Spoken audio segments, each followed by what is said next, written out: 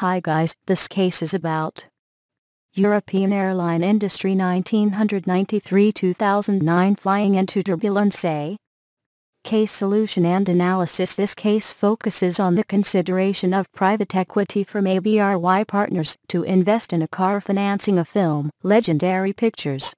Until 2004, private equity firms managed to avoid co-investment with the studios in movies, because their perception of the industry as a high risk, and are against financial investors.